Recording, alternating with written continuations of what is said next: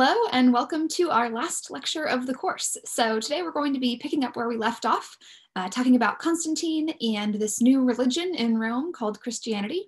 And then we're also going to be looking a little bit at the legacy of Rome. So how did we get from Rome, from Constantine, all the way to our class today, the fact that we're studying Rome, how did that kind of trajectory all happen? So a bit of a two-parter, but a good way to conclude our course, I think. So last time, just to refresh your memory, we talked about the ascension of Constantine to the throne, his move from being one of four, one of the tetrarchs, to being the sole emperor. So that transition in political structure, that transition in power, and we talked about this pivotal moment in 312 at the Battle of the Milvian Bridge, when Constantine has a dream of the Chi Rho, that P and that X, which is really a chi and a rho.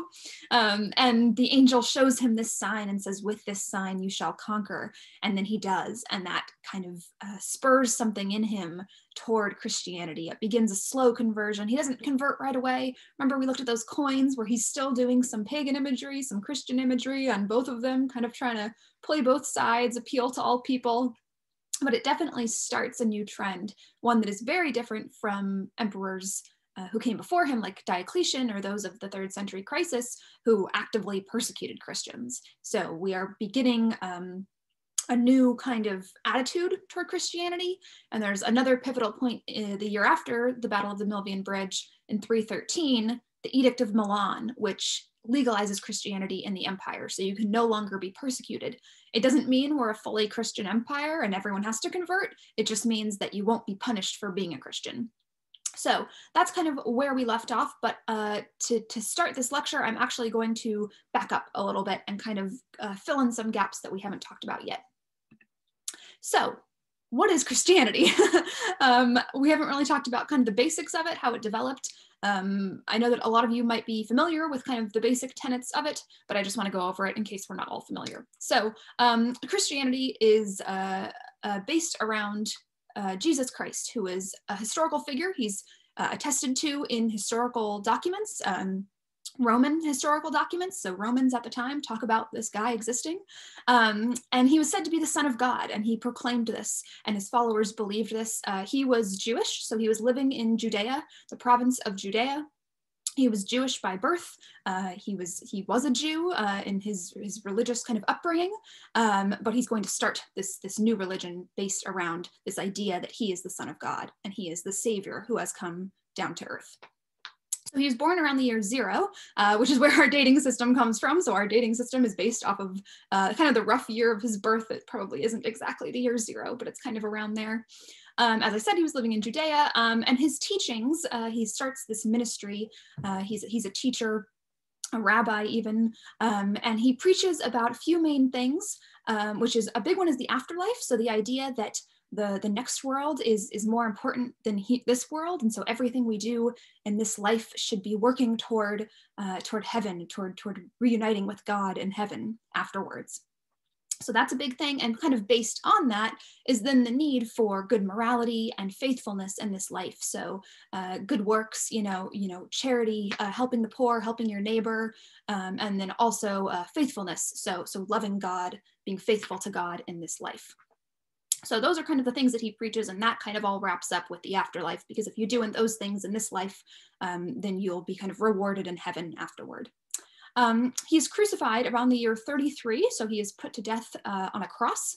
And he was mainly seen as a threat, kind of both by very pious Jews as well as Romans. So the fact that he was preaching this new religion and also gaining a lot of followers, a lot of people were kind of interested in what he was saying, that was seen as a threat. And so he was killed. And then if you continue reading in the Bible, he's raised after 3 days, right? And that's kind of his resurrection.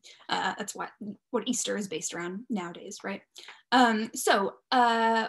Once he is crucified in the Bible, ascends to heaven, his writings gain more and more traction after he is gone. So There are 4 men who write down accounts of his life. Well, actually, there's a lot more, but there's kind of 4 official ones who we take as authentic. So these Gospels, they're called, the 4 Gospels, Matthew, Mark, Luke, and John. So they detail the life of Christ, his ministry, all these things that he did. And so that was a good way to spread this new religion, because you have something written down, and those who are literate can read what happened. But it's also done a lot by word of mouth. So Christ's disciples kind of act as missionaries, and they carry his message throughout the empire. And so there's a book in the Bible called the Acts of the Apostles, and that chronicles their kind of what happens next, kind of the sequel, where all of these disciples go off to massively different parts of the empire and preach the gospel and convert a lot of people to Christianity. But as we've talked about a lot, it was not an accepted religion for hundreds of years, So this was either done in secret, or it was done openly, but then the people were punished. So we have lots of accounts of martyrs of the early church, people who were put to death because they were Christians. For those who wanted to practice in secret, though, this was often done in these kind of house churches. So they were often private homes of Christians, and they would be opened up for people to congregate there and to worship and to discuss Christianity and all of these things there. So one that we're going to look at is an example of that in Dura Europos. So this is in Syria, dates to kind of the middle of the 3rd century. That's exactly what it is. It's a private house, so it's a courtyard house, which we've talked about, right? So it's kind of got a courtyard in the middle and these rooms all coming off of it. And we see that it was converted into a Christian community house, meeting house. And it was done in a few ways. So you have this open courtyard still, but then one of the rooms had, it was 2 rooms actually, and then they broke down a wall in the middle of those 2 rooms to create kind of an open meeting space. And this meeting place could hold like 60 to 80 people. So a pretty large room for a large congregation of people. But again, this can't be done openly. And so we're doing it in homes where it's a little bit more private. We don't have prying eyes from the authorities watching us. So it's going to be done in a home. We also see that a platform was raised in that room. So it was raised, there we go. This is the room. So you can see that wall that was broken down here, and then it would have been turned into a large meeting hall. And then we have this kind of rostra, kind of like a raised platform for speakers placed at one end. So it's clear that there was someone who was maybe a priest or some kind of preacher who was leading the worship, leading the congregation. So we have that spot for them here. And then if we look on the other side, we see a baptistry. So again, on our plan, that's number 3. So that's going to be on the other side of the courtyard over here. And the baptistry in a church, or even in a house church like we have here, was where baptisms were done. So baptisms are the ritual where new members are initiated into Christianity. If they're, they convert to Christianity, they're going to go through a baptism to officially kind of become part of the church, part of the faith.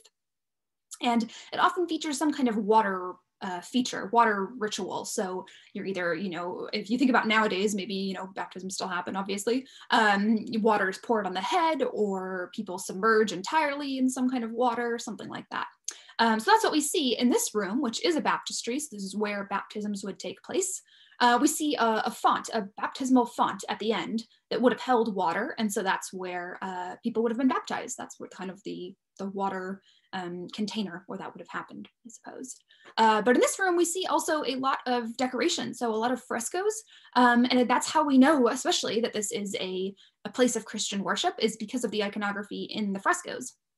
So the first one that we have in the lower right that you see here, this little fragment, not in super great condition, but we work with what we have, is a wall painting of a procession of women. So we have multiple women here, and they're kind of holding torches maybe, and they're lined up, and they're actually facing toward the baptismal font. So they are kind of almost advancing in that direction, kind of lined up, processing. But we're not sure exactly what this represents, but it's thought that, so it could be kind of a reference to people being or about to be baptized. It could also be a reference to something in the Bible, which is kind of a parable about the wise virgins, who are these group of women who are waiting for their grooms. They're about to get married, and so they await for the arrival of their grooms, which is kind of the same excitement, I guess, that one should have for the coming of Christ. So that there's kind of a metaphor there. So that's what this could be depicting, is kind of that story from the Bible about these women, these virgins, waiting for their weddings, waiting to get married. And kind of that excited nature, And so even that is kind of the same thing, because it's kind of these women who are going to be entering a new stage of life. And so we have that same thing in baptisms, right? If you're getting baptized, you're kind of entering a new stage of your life. So either way, this is depicting literally a baptismal procession or kind of this allegory. Either way, it kind of has the same meaning imbued within it. Something that you might notice, though, is that we've kind of seen things like this before. So something that we'll talk a lot about in this lecture is the way that Christians, although this was a new religion, kind of used existing themes or kind of tropes, pagan tropes in artwork. And they use the same similar artworks for their new religion, to express their new religion, which kind of makes sense, especially if they are kind of starting out, they're kind of fledgling and they're so immersed in a society that is so pagan, right? They might take inspiration from that, but also they might that's what they know, that's what seems normal. This is how you practice religion, right? Even if it's a different religion. So we can have kind of a comparison here from the room at the Villa of the Mysteries, which was that Dionysic cult. And we see a woman kind of an initiation. She's preparing to be initiated into this cult of Dionysus. And it kind of depicts that on the walls, all these people kind of getting ready, sort of mimicking maybe what might happen in real life when people are getting ready for rituals. And it's kind of the same idea too, that you have multiple people kind of lined up, and you can kind of look at it along the panel and watch a scene unfold. That's a little bit what we're seeing here with these women who are kind of in procession. You can kind of watch them almost walk toward the baptismal font in this case. So similar kinds of tropes, like I said. And something else more stylistically that we see is also this use of registers. So if you look here, it's kind of, we've got multiple registers like we've been seeing for centuries in Rome, this same style of wall painting, where you maybe have some kind of delineator between different scenes that are happening. And also if you even look at the color palette, sort of this red pigment that they use, and the same red pigment that they're going to use as the background in the Villa of the Mysteries. So again, sort of thematically similar scenes taking place, but also stylistically similar with those different registers and different bands of decoration that we're seeing, similar colors, all of that. If we continue, so if we're looking at the baptismal font now, sort of in this area above, in that niche kind of, so above the actual where the water would be, we see this wall painting of Christ as the Good Shepherd. It's a little bit hard to see, it's not in the best condition, but you can kind of see a drawing of it or a reconstruction of it here. Sort of easier to see when it's not all in those colors. So what we see here is a reference to a couple things. So the first is Christ as the Good Shepherd, which also is closely tied to teachings in the Bible. There's lots of talk of Christ as the shepherd and his flock, which are the people, his followers, members of Christianity. Those are the flock, the congregation, and then he is the shepherd, so he's leading them, right? And there's sort of multiple parables that go along with that, stories that he tells. One of the most famous is that Christ will leave the 99 to go find the one sheep who is lost. So lots of references to this kind of pastoral idea of a shepherd and his sheep. And it's going to be a really common theme in Christian artwork, especially in this period, of Christ as a good shepherd. So get used to seeing this. It'll almost always be, you can kind of look here to see it better. It'll be Christ standing there, and then he's going to have a sheep on his back. So this actually might be a reference to the parable that I just mentioned. Maybe all of the sheep are kind of hanging out here, and he's just returned from bringing back the one. So he's just gone and found the one, and now he's bringing it back to the flock. So kind of a reference there, very common though, like we'll see. And then also there is a small, again, hard to see depiction, probably of Adam and Eve. So those are figures from the Old Testament, so ones that had been around in Jewish religion for a long time, talking about kind of the birth of man, the creation of humanity, being born of Adam and Eve, and also their fall into sin. So sort of setting the whole tone for humanity going forward. But we see Adam and Eve here, and it looks like maybe there's a tree in between them. So maybe they're in the Garden of Eden. Again, kind of hard to tell, but maybe some kind of mirroring here between Old Testament and New Testament. New Testament being the teachings of Christ, the life of Christ, all in the New Testament. Maybe sort of some kind of relationship there that Adam and Eve, you know, the first kind of original sin, it's called, and then Christ coming to redeem that, coming to bring back one from the flock. So we see this sort of duality here, maybe even referencing each other, because otherwise it might be kind of random. You know, it's kind of an odd composition in a way, that you have this one main scene and then you sort of have another smaller scene over here. So the point is not as much the scene itself, but the meanings imbued within that. And just to make the point again that we're in a baptistry, so a place where people are being converted to Christianity, being initiated into the church. So perhaps also the kind of iconography that we're seeing here of sin and then being brought into the flock, right? So there's like Adam and Eve, which kind of represent sin, the fall of man, and then we have Christ bringing back one to the flock. So maybe the person being baptized is that one that he's bringing back. So sort of a whole kind of reference to, again, the room that we're in. And then lastly, in the baptistry, so if we're also looking on this wall here, here was the procession of women, and then here was that we were just looking at, the Good Shepherd. And then we're looking right here, which is also so hard to see. These are just really not in great condition.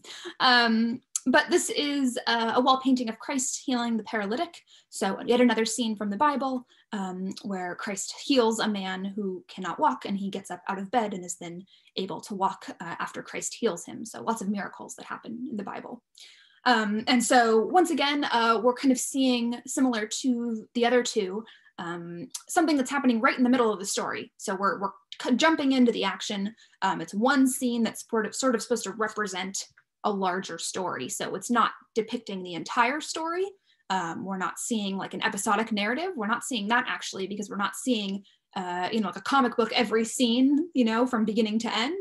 But we're just seeing one scene, and there's so much meaning imbued in that one scene. That one scene is supposed to reference a whole entire story. So kind of the idea that maybe people weren't super literate necessarily, but they still knew the stories of the Bible very well. And so by looking at these images, they're not necessarily trying to learn the stories of the Bible. They kind of already know it. But it's a reference. It's that when you see that, you go, oh, I'm reminded of the entire story and of the message, and I understand what, you know, what I'm supposed to get out of that. So this is the idea of kind of Christ as healer. And that's like I said, another story that they would have been familiar with. If we look at the kind of style of this, we see that it's in a way similar to some of the late antique art that we've seen.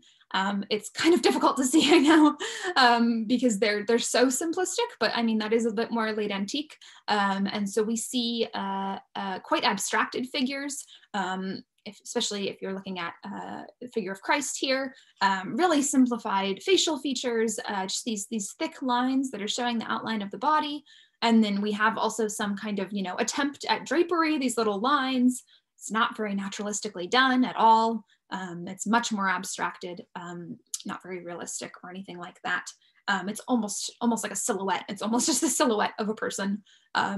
So again, the emphasis is just on recognition, on just, you know, making that connection to your viewer, and not necessarily telling the whole story or kind of being detailed about it.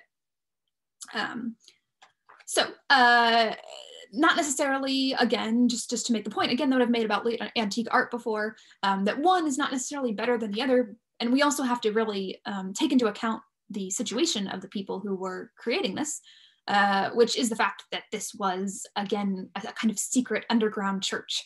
It was just being practiced in homes. You weren't allowed to practice it openly. So that means they probably couldn't get the best artist out there, right? They had to kind of just deal with whoever, maybe whoever in the congregation was a half decent artist, and have them do this. So it was definitely less resources they were working with. And so that also, even the simplistic style itself is kind of representative of the situation of the people who have this artwork. So that was in Syria, as I said, and that is kind of where Christianity begins. It starts out in Judea and kind of expands from that nucleus. But it does eventually make its way to Rome, as we've seen. And one of the big reasons for that, as we mentioned before, is this idea of missionaries, these disciples who went out and shared the teachings of Christ with the empire. And prior to the reign of Constantine, it's kind of a mixed bag about how many Christians there were in Rome. So we see fleeting references to them kind of from very early on. So starting, or at least maybe not starting, but I know in the reign of Nero, there's one historian who mentions that he persecuted Christians in response to that great fire that happened. And so he blames the Christians, but that's only one historian who's telling us that. And so he's writing a little bit later, so it's hard to tell how accurate that is. We have other accounts that there were house churches in Rome. So there were ones like we saw at Dura Europos in the city of Rome. We have historical documents that tell us that. One of them says that 25 existed in the city prior to the year 315. In archaeology, we have not been able to find any evidence of that. 25 is not many when you're looking at an entire city. So it's possible that we just haven't found them yet. It's also possible that Christianity was so practiced in secret that these people didn't put anything on the walls. They didn't put any kind of marking that would have outed them as Christians. So maybe they were worshiping in homes, but they weren't decorating their homes in that way. So we really don't know. It's also just possible that that's an inflated number. So again, we just don't know. But what we do know is that there's very, very little Christian presence materially in Rome prior to the reign of Constantine. Prior to the reign of Constantine, it is not a Christian city at all. At all. There is nothing in there in the whole city that looks Christian. It is entirely pagan up until the reign of Constantine.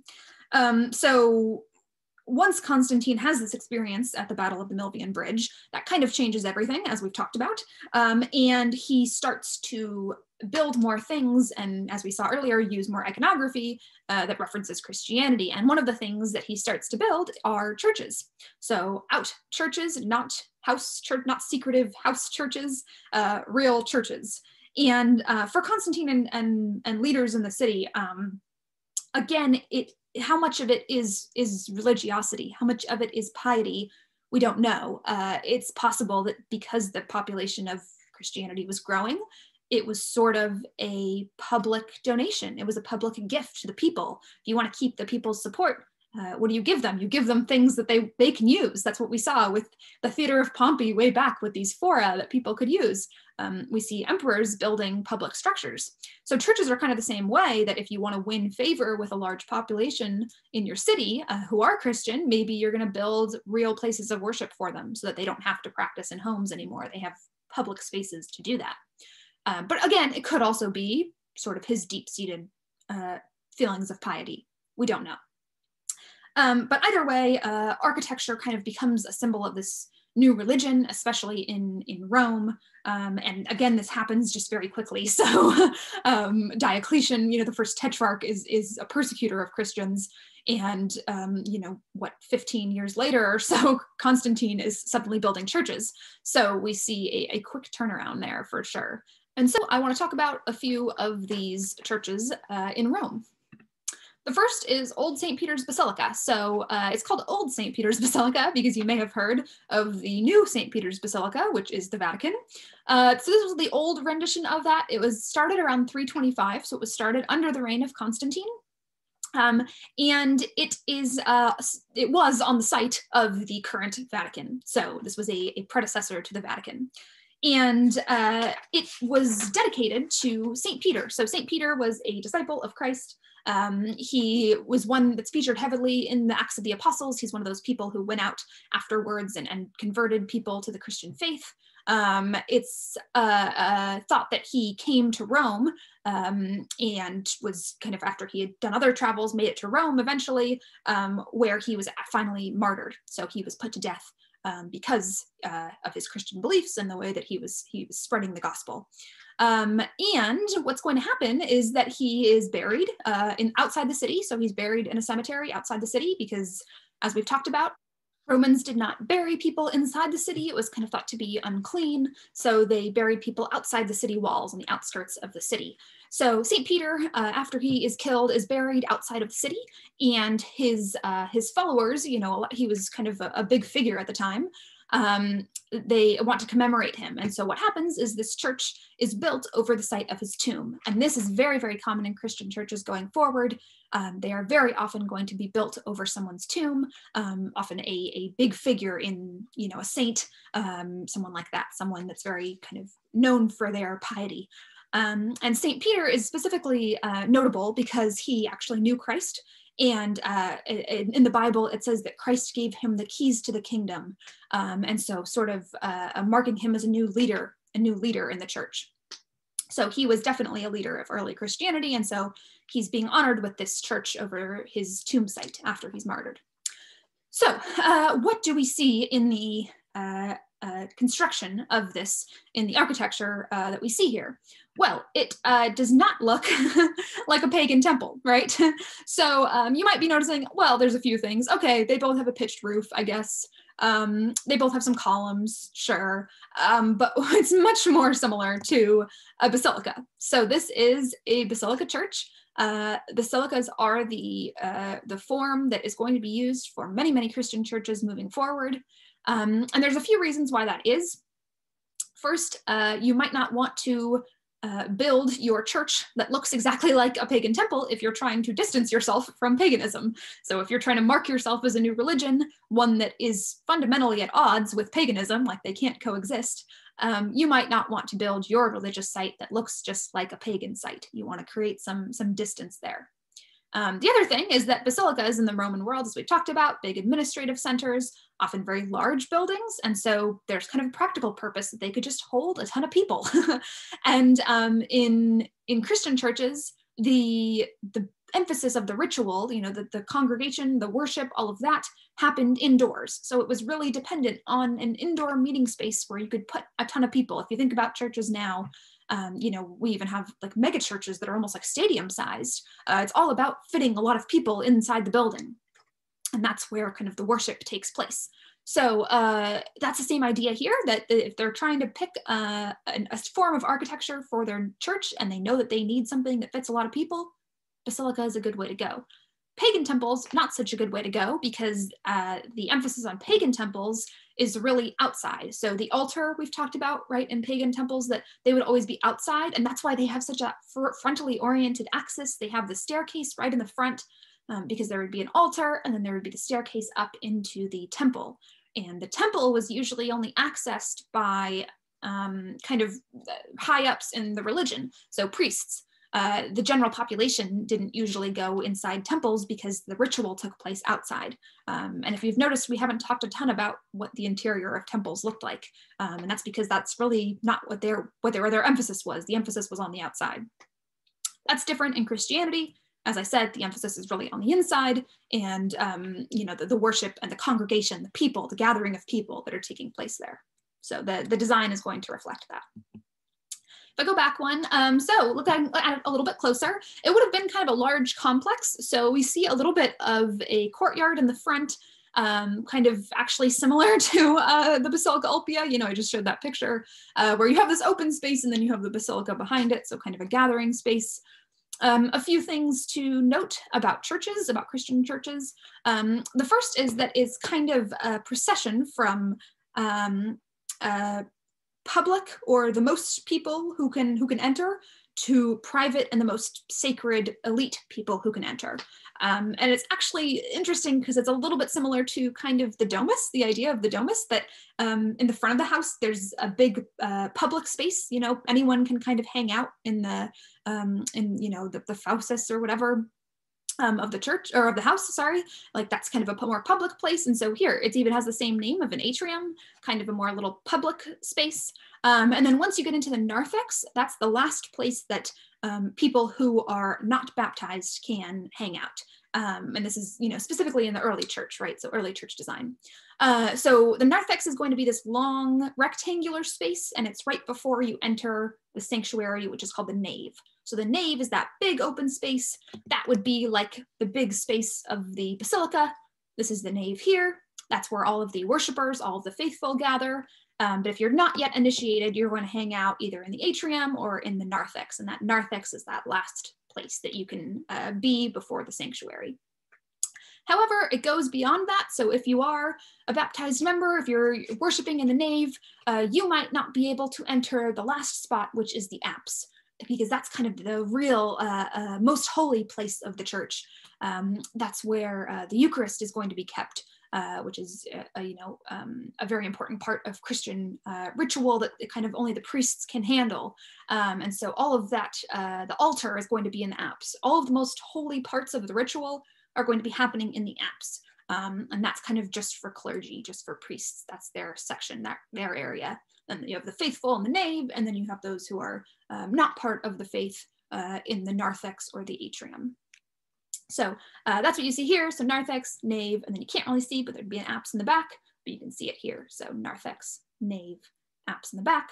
You can also see something else to note, a transept. So a transept is going to go perpendicular to the nave.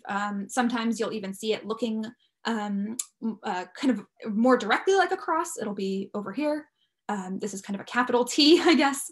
But we do see that a lot moving forward. You'll see some cruciform churches that really look like crosses, and they're made with a nave and then a transept. Also over here, it looks like we might have baptistries. Baptistries were often round buildings, rotundas, moving forward in Christian church architecture.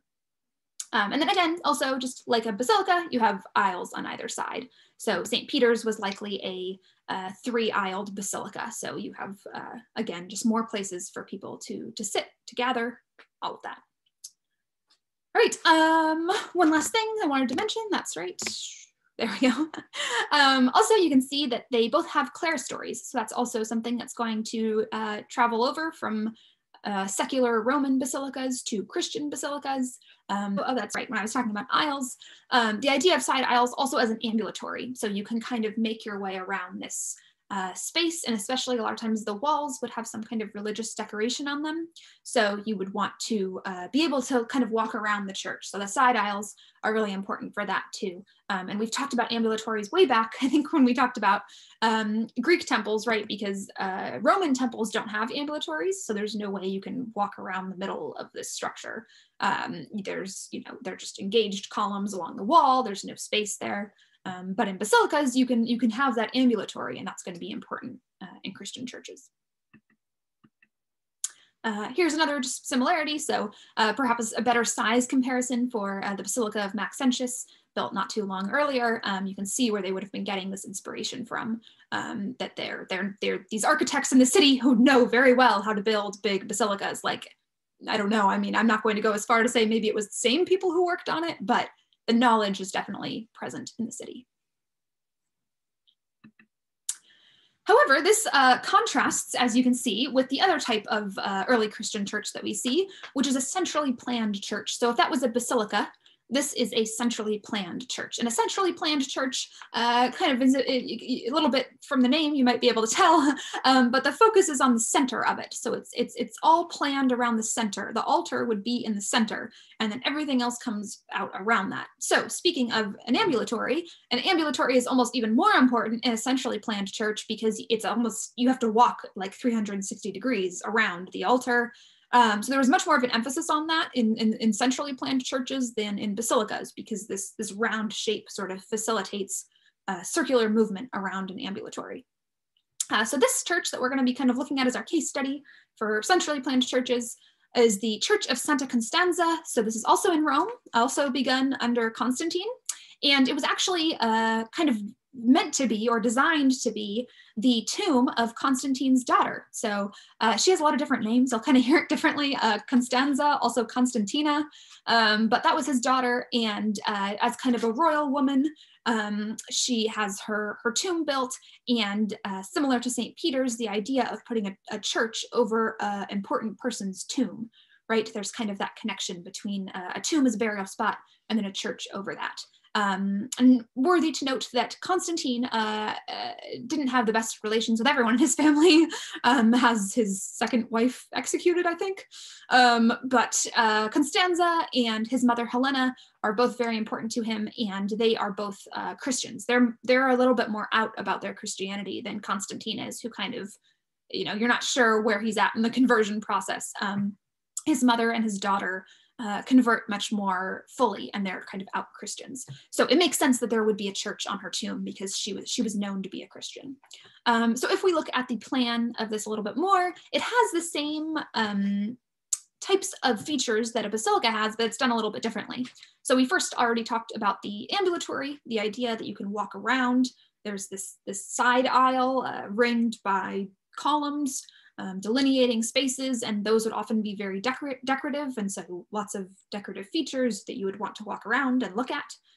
They also have columns, so we saw on the basilica, columns delineating those aisles, and then they also have a narthex. So the same idea of moving from more public or more a space that more people can hang out in, not just the faithful, it's more generalized, kind of anyone can be there. So that's in the narthex, and then you move into the sanctuary, into the nave, which we can kind of still call this a nave. It's not a rectangular nave, but still the same idea of that's where the people gather. You can move into the nave if you are part of the faithful, if you're a baptized member of the church. So kind of that separation still exists in a centrally planned church.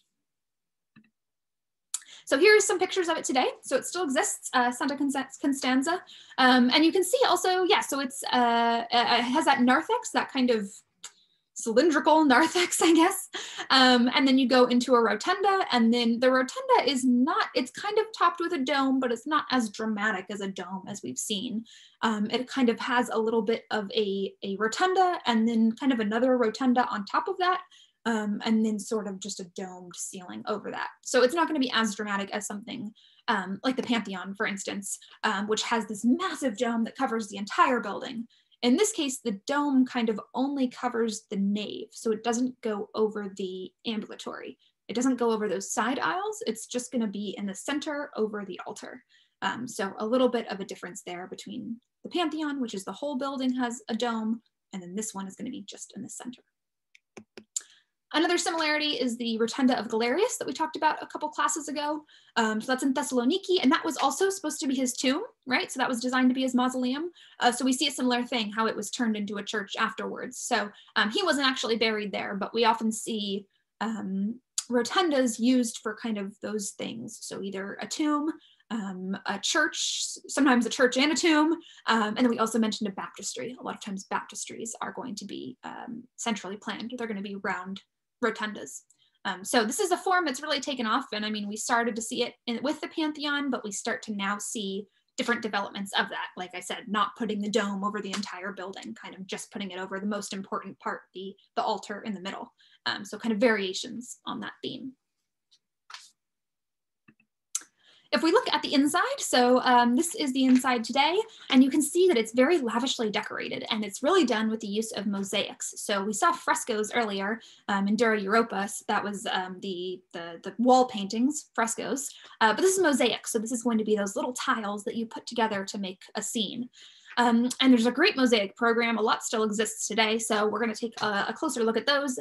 They are most notably in the ambulatory. So as you walk around, that's what you're going to be looking at. You're going to be looking at all those mosaics around you. And then there's also kind of these side apses in a way. So they still, again, we still have this idea of like an apse, a semicircular room, but these are not necessarily going to be where the altar is. The altar is going to be in the middle because it's centrally planned. So these altars also kind of have mosaics in their half domes that we'll look at.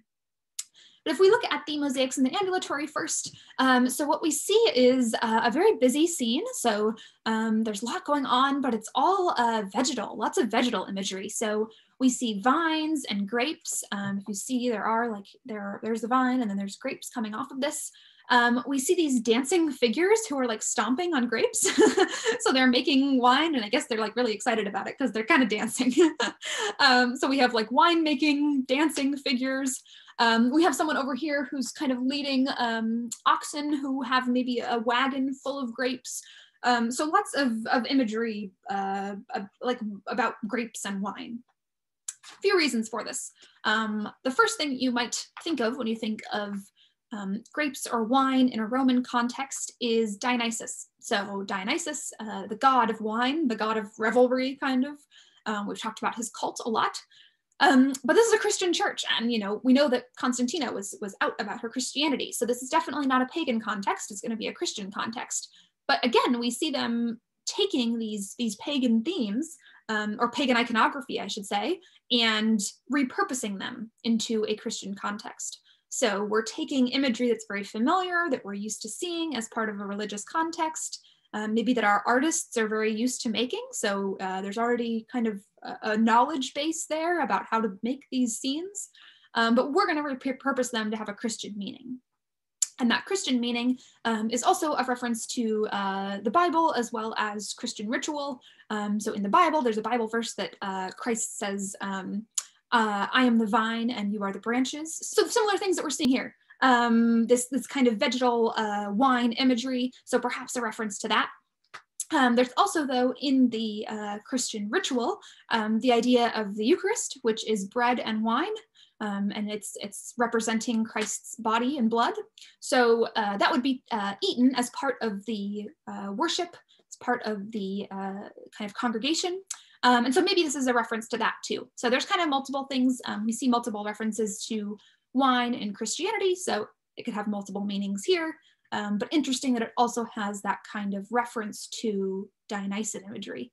And it's maybe familiar to people, especially maybe familiar to converts. If you are a growing church and you have these recent converts, you're kind of trying to make them feel a little bit more comfortable. So you're trying to make them feel like, hey, this is just what you were doing when you were a pagan. It's similar imagery, this is a safe space. You're still surrounded by the known, so it's not too unknown. It's not too jarring to enter this new faith. It's kind of, don't worry, this all should feel a little bit familiar. So definitely a tool for conversion as well. And then if we look in the apse mosaics, so remember this is a centrally planned church, so it's going to have a bunch of apses around the side. And so we see different scenes here as well. So one of them is something I mentioned earlier, Christ giving the keys of the kingdom to St. Peter. So we see this as well, lots of Peter imagery in Rome, like Peter and Rome are closely connected. And so we see that in this one, handing the keys over. And then we see Christ dispensing the law, giving the law, kind of, because that was a lot of what his teaching was about, how people should act and how to be moral, right? So he's giving the law, he's kind of preaching the law there. So we see scenes of Christ, and we know it's Christ because he's going to have that blue halo around him. You can see right there, right? So that's the halo, and then here you look closely also, still kind of continuing that vegetal theme. So we have grapes here, and on this side as well, and then other kind of fruits, the bounty of the kingdom maybe, I don't know, but definitely grapes, which are continuing that same imagery from the ambulatory that you would have just been walking in. All right, to continue that kind of same imagery, we're going to look at the sarcophagus of Constantina. So this is the same person, Santa Constanza, all the same person. Maybe I should have put the same name, but oh well. So yes, the daughter of Constantine. As I said, Santa Constanza was her mausoleum, essentially. She was buried there, and so her sarcophagus is there, and it was on the property, and so this is where we have it today. So if we look at the imagery on this sarcophagus, we see lots of connections to what was happening in her church. Before we do that though, the first thing you should notice is that it is purple. It is made of porphyry. We've seen this a few times, most notably in the Tetrarchy portrait. Porphyry, a very expensive stone, this purple color and the stone itself, both signs of royalty, of someone who's very elite and maybe even connected to imperial wealth. So it makes sense that the daughter of the emperor would have a porphyry sarcophagus as a sign of her kind of royalty, of her wealth. And also purple becomes a very common symbol of, or sign of royalty as well, and of wealth, of eliteness. And we'll even start to see figures like Christ wearing purple as sort of a sign of his divine kingship in a way. So on this sarcophagus, we see lots of vegetal imagery again. So we see similar kind of vines. We also see similar wine making scenes. So there's these cherubs, each one's kind of in a roundel, sort of a vine roundel. And they're doing kind of different parts of the wine making process. So there's one harvesting grapes, one is transporting grapes, and one is stomping grapes to make wine. And so these roundels created by vine tendrils. So more wine or grape references here, and kind of echoing the mosaics that are seen in the church. And if we look below those roundels, we will see some animals. So these are not random animals. They have, again, meanings imbued within them, like we've seen with other Christian art.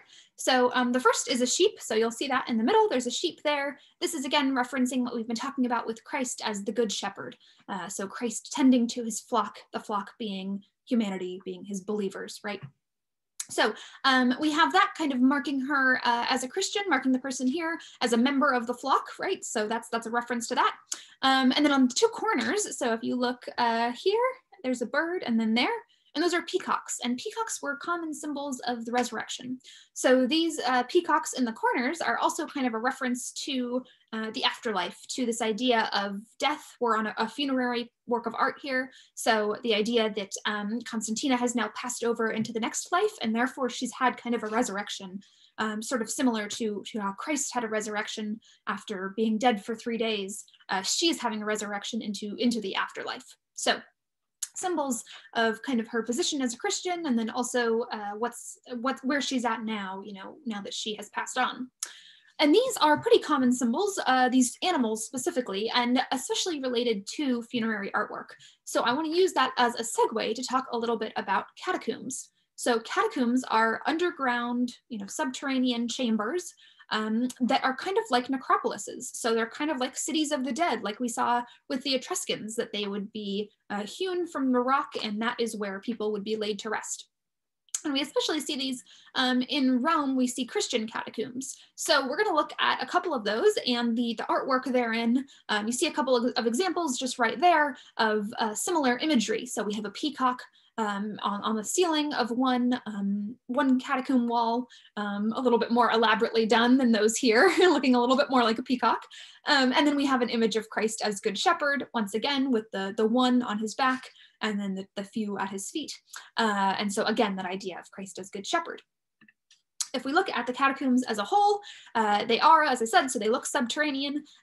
They would have been outside the walls of the city of Rome. So again, we don't bury people inside the city. That's not the norm. We're going to bury them outside the city, even if it's underground. So these ones, also something to note about Rome is that it has kind of soft bedrock.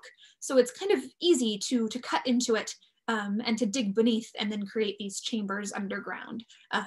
It's pretty easy to slice through that rock. So maybe another reason that they were able to create these kinds of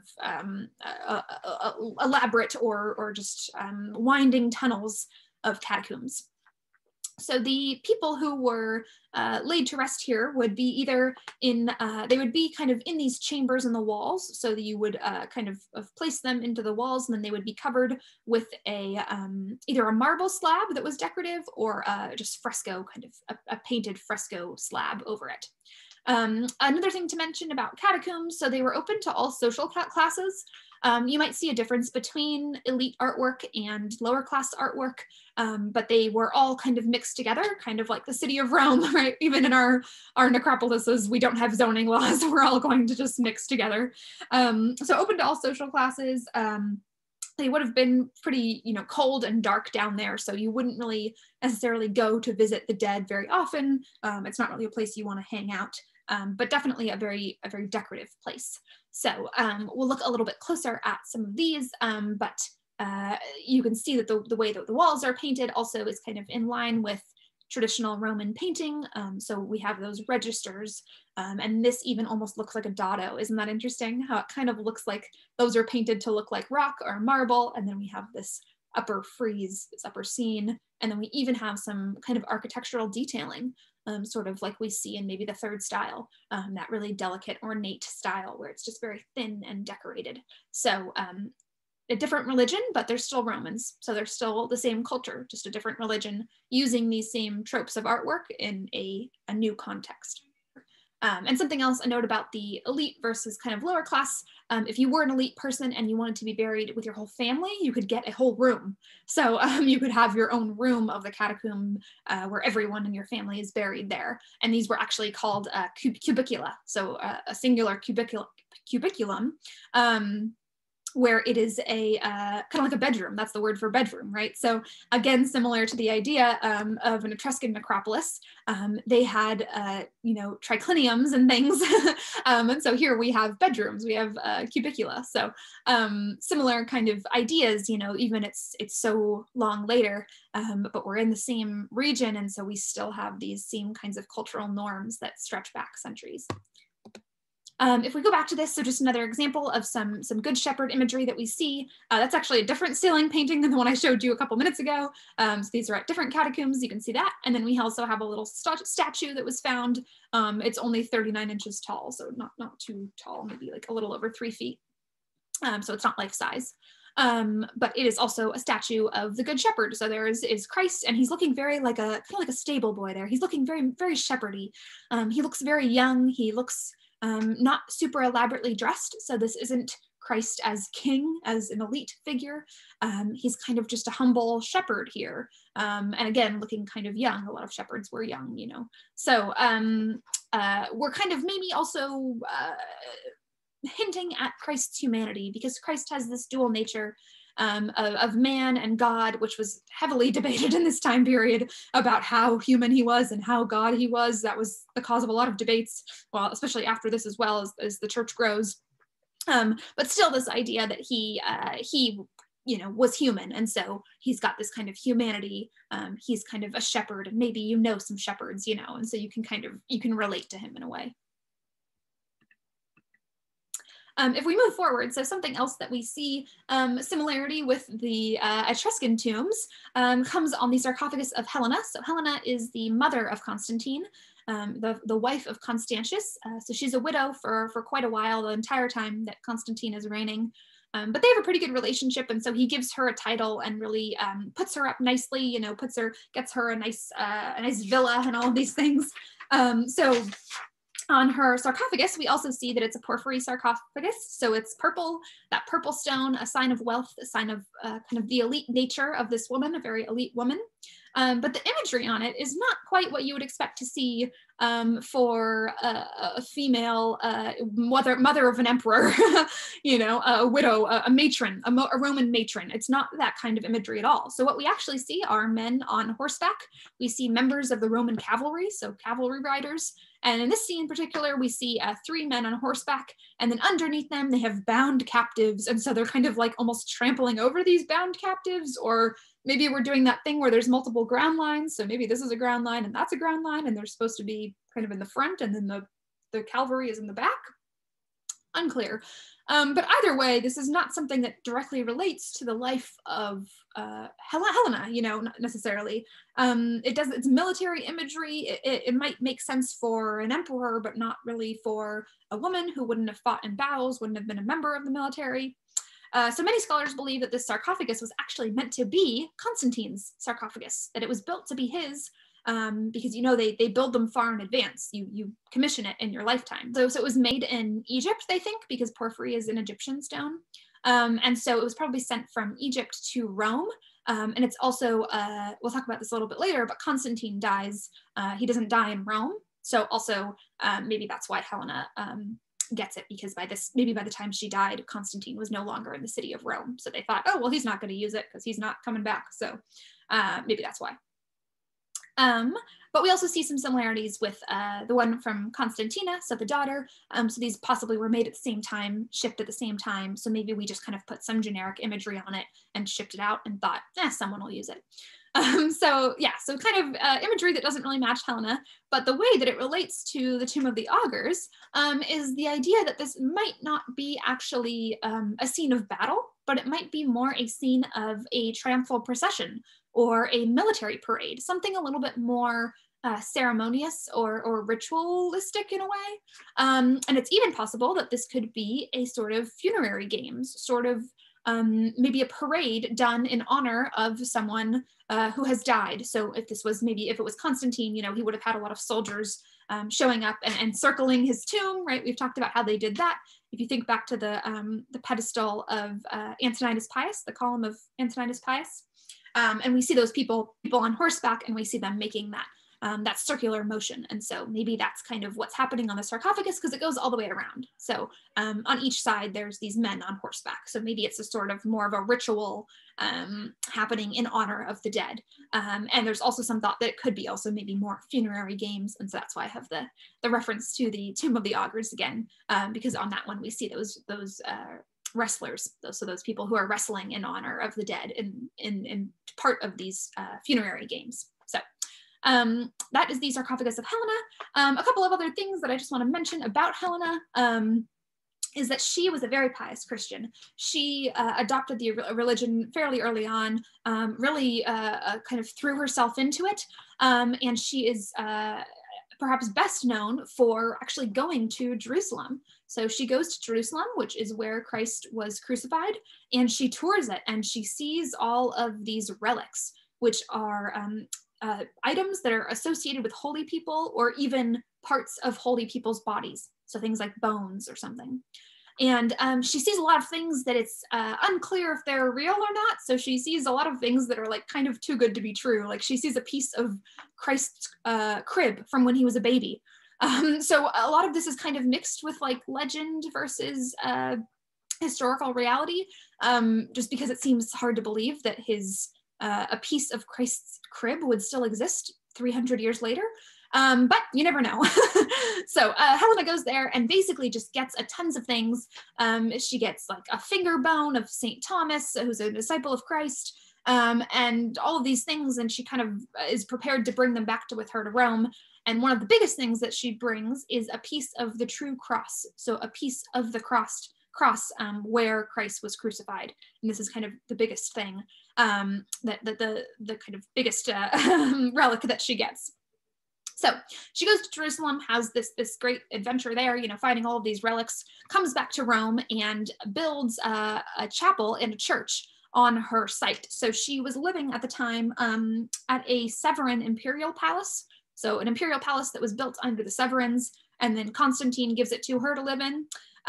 So she goes to Jerusalem, brings back all of these items to her villa, and because it was once an imperial palace, kind of, it had sort of administrative areas as well. So one of them was like this big imperial hall, this big kind of rectangular room, and so she actually converts that into a basilica. So she turns it into a church. That church still stands today. It's called Santa Croce in Jerusalem. So it translates to the Holy Cross in Jerusalem, or of Jerusalem. So it's a reference to her bringing that piece of the true cross back to Rome. And she puts it on display here. It is especially in this side chapel, which we call this Chapel of St. Helena. And so she has this church on her property, and that church is displaying these really holy relics. And the hall, although I didn't have a bunch of pictures of it because it doesn't look at all the same today, since it was redone, I think, in the Renaissance. So it looks very different, but it would have been a basilica. So this is the chapel that's dedicated to her in that church today, kind of a side chapel. Another thing that still has, actually, and that is probably from that long ago, because of the way that this church has been preserved and dealt with, is actual dirt from Jerusalem. So that was one of the things that she brought back, was dirt from Jerusalem, from the site where Christ was crucified. So holy dirt, essentially. And it's hard to see, but it's right there. There's sort of this glass chamber in the ground, and it's filled with dirt, and that is dirt from Jerusalem. So Helena, very pious, and as you can see, the Chapel of Saint Helena, she was later sainted. So we are now going to move to the conclusion of our course. And there were a lot of different places that I could have ended this course. Lots of different emperors, and there's lots of different arguments made about when kind of the Roman Empire ends. I chose to end it in 330, and that is because that is the year that Constantine is going to move the capital of the Roman Empire from Rome to Constantinople. So the Roman Empire is no longer going to be headquartered in Rome. And for that reason, I feel like that is a good conclusion for our course, because this course is Roman art and architecture.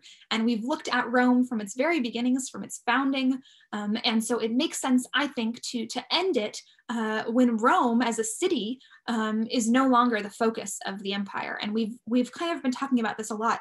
We talked about it early on, we talked about it with Augustus rebuilding the city of Rome. And we looked at the Roman Forum and the way that it developed over centuries and got added to. And if you remember in, I think, the first lecture, I said something about how the Roman Forum is always kind of an indicator of what's happening in the empire. As the forum grows, the empire is growing. And so it's the city of Rome is kind of the same way, that the city of Rome is sort of a metaphor for the rest of the empire.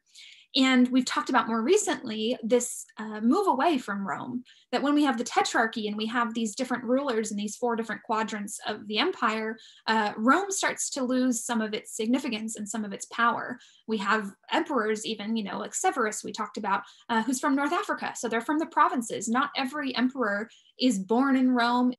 So this is sort of a change that has been a long time coming, but Constantine is finally going to be the one to enact it. So in 330, he decides to found Constantinople. He founds it in modern day Turkey. It's also known as Istanbul today. So the same city.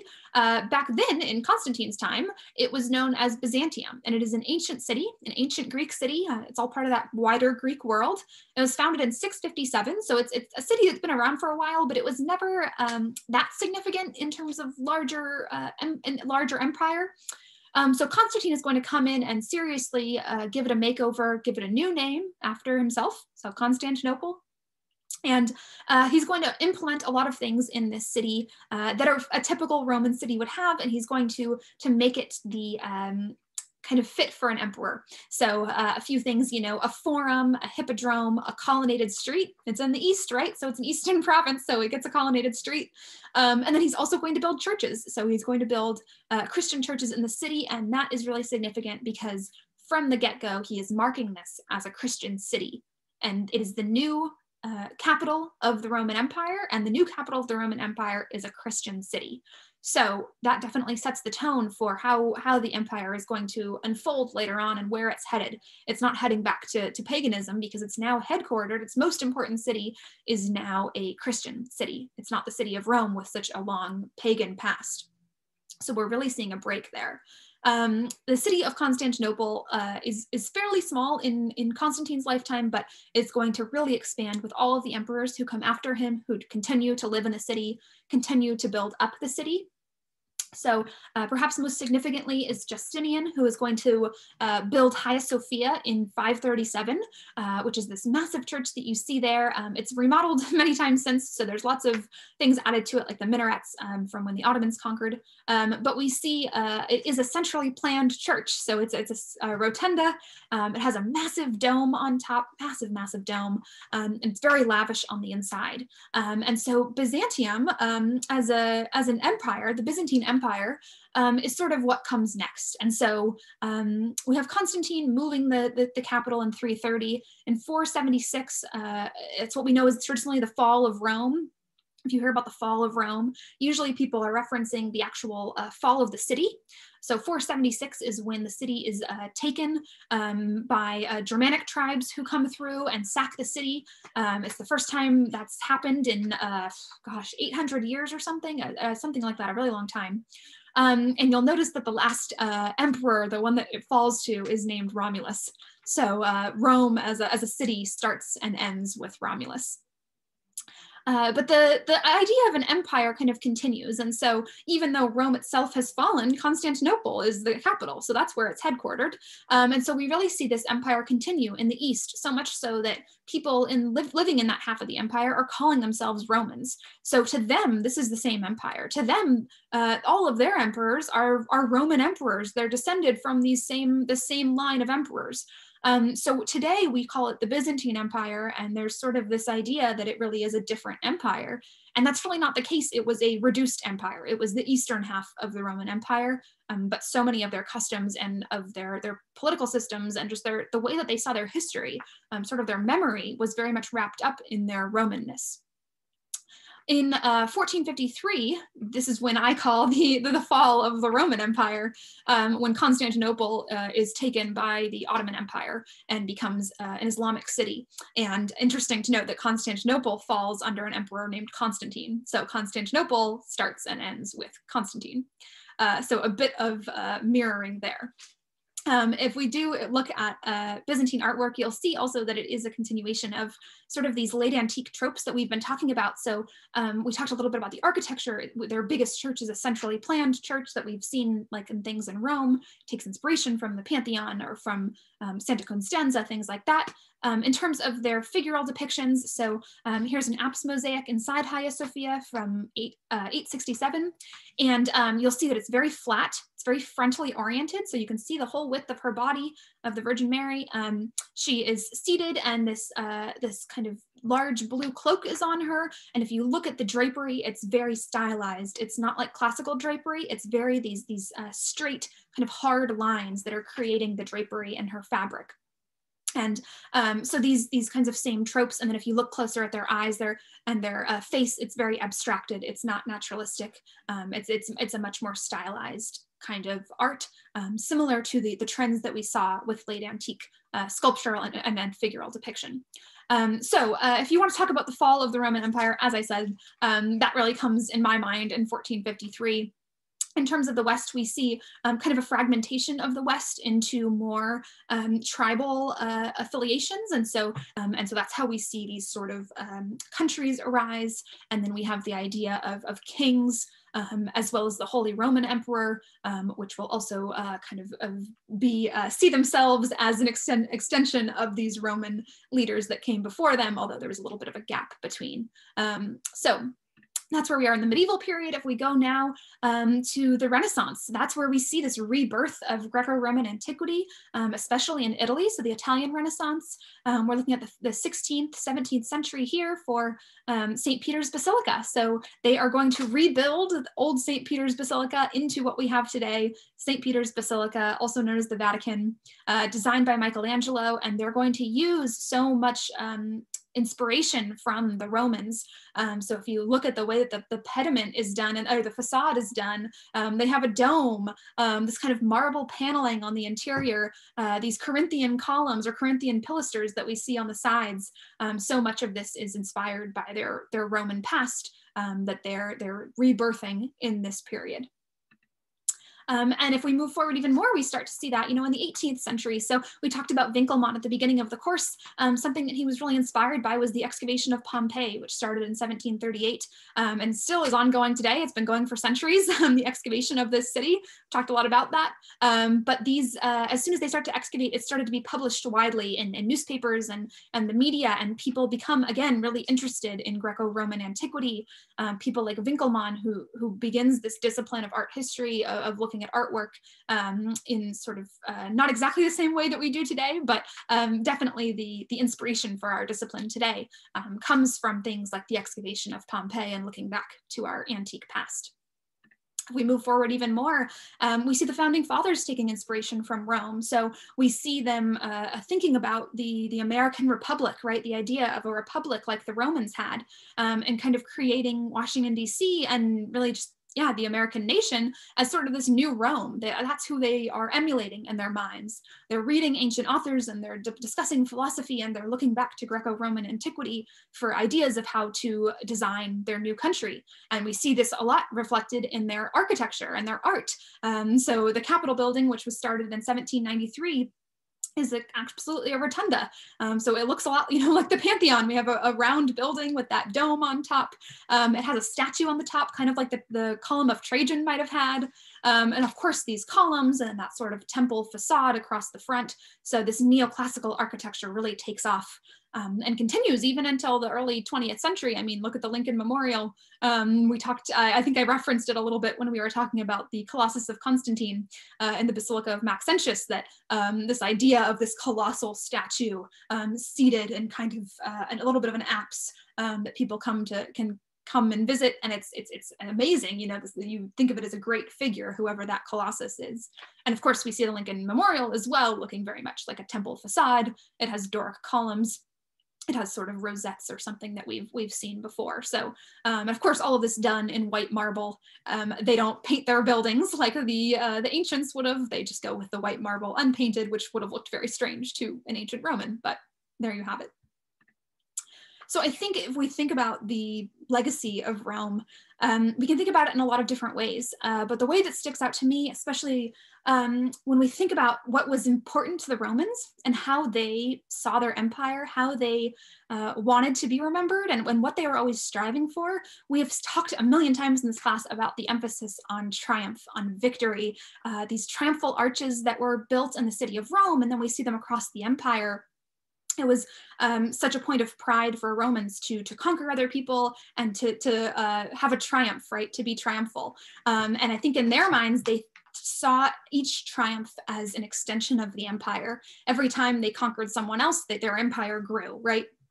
And so, although they may have thought that this would be an eternal empire with all of their success, we know that that doesn't end up happening. But I think the biggest triumph that Rome had, the biggest victory, at least in my mind, maybe this is my own argument, would be in the art and architectural styles that they leave us. I mean, that's perhaps their biggest footprint on the world.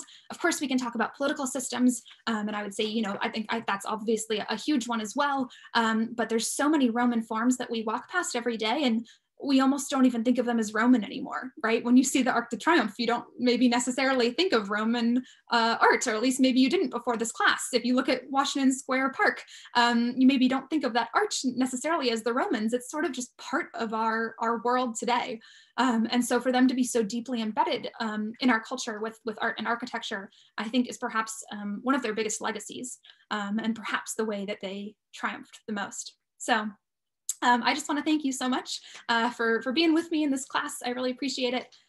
Some of you might not know that this is actually my first class I've ever taught. So I graduated with my master's from UC Davis in June of last year. And I was really lucky to get this opportunity, and I was so grateful to be able to teach on one of my favorite topics. So I'm actually starting a PhD in the fall, so you won't necessarily see me back at Davis, but I hope you take more history classes, more classics classes, and continue to kind of follow whatever you're interested in, because that's what I'm doing, and it's been great. So thank you so much again for this opportunity, for being with me, and have a great finals week and a great rest of your year. Thank you so much.